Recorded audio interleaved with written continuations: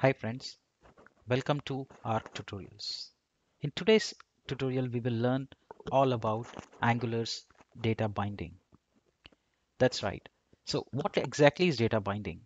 Data binding is to interact with the data from your template to component class. Think of it this way. We have our template file, we have our controller, which is our component class. We would be able to send data from our template HTML to component and read data from component to template. That's simply said, that's data binding in Angular.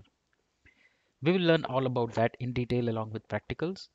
But before we get started, friends, I request you to kindly subscribe to my channel to keep supporting and encouraging me. This is part of Angular full tutorial series with live examples. And if at any point, if you have any queries, any doubts, feel free to add them in the comment section and I will be happy to help you and provide you free advice. Let's get started. So Angular data binding. So data binding simply means interacting with data from component class to our view or template and vice versa. So it means dynamically passing data from template, that is our, so template here can be our view, you can call it HTML, and to component class. Now component class is nothing but our controller, which is where our logic mostly resides. Now we can do it in three ways. One, using ng model, we can just specify the name of the model and our controller will then be able to associate and get the data required.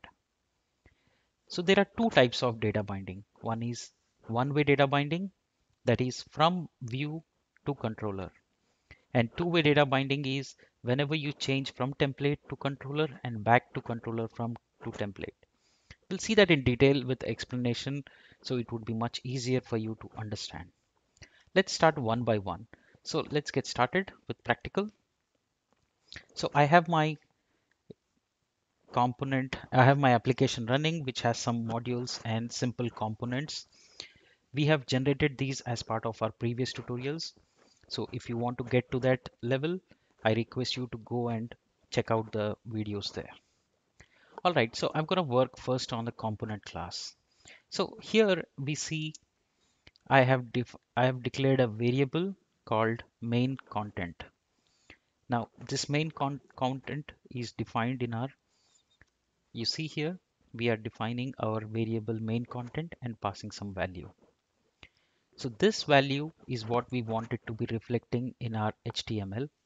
So you will use the expression double mustache, that is two curly braces, and then put the variable name. Let's see this in action. We see this is main content area. So this is the value which is dynamically coming from our controller. I'm going to change it now and call it welcome to,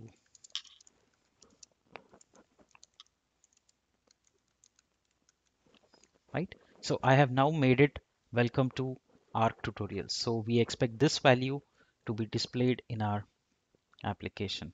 So we see here it says welcome to ARC tutorials. So this is the data binding we are talking about from controller to our template. Now we can pass any value here, any number of, we can pass some whatever formatting, numbers, calculations that you want to do and pass that value. So now let's define something else. Now I'm going to use a couple of more things here, which is passing data we have seen. Now we will use forms, we'll pass some data, we'll pass events, but for the sake of this, I'm keeping it simple. So I have a value that I've binded here, as we have seen. Now this is the communication that is happening between our controller and our template. So there are various types. There are one, like I told, there is one way, there is two way. One way is when we use events or style binding. We have seen that in previous tutorials also. We can define ng style equal to, and then we can define our ng style. We can define ng class. So these are all one way. It's coming from controller to template. So these all when clubbed together becomes your one-way data binding, right? So I'll show you one simple thing before I end this video and go to the next one where we will cover in detail. So let's go to our component. Let's take two variables, right?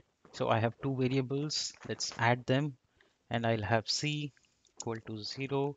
I'm initializing C and I'm saying this dot C is equal to this dot A, this dot B. Now let's show this value in our div and using curly braces, we'll just say C here. Now let's see the output. So we see here the output is displayed as 13. So this is the first step you should do to learning about data binding. This shows you how you can define variables, which can be string, which can be integers, anything, and then display them in the template. So give it a try. And in the next tutorial, I'm covering one-way data binding and two-way data binding in detail. Thank you for joining.